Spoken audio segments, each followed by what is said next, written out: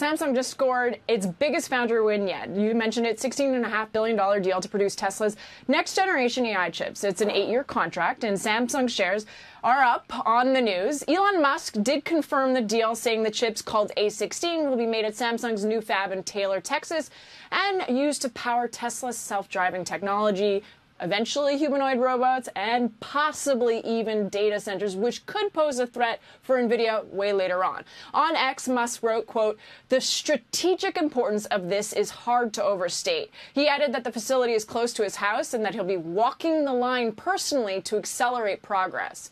For Samsung, though, this is, maybe we can call it a comeback moment. Its chip business has lagged behind TSMC, which still makes Tesla's current A15 chip. The Tesla win could finally breathe some life into Samsung's 2-nanometer ambitions. 2 nanometers, pretty much cutting-edge chips, which are faster and more power-efficient, designed to power the AI revolution. It also, though, raises the question, why didn't Tesla choose Intel as an alternative to TSMC? That said, there's still a lot we don't know. Production will start for a while. There's no clear timeline, and Samsung may have offered, this is key, steep discounts to secure this deal. Still, this is a major strategic win and a potential loss for both TSMC and Intel, guys.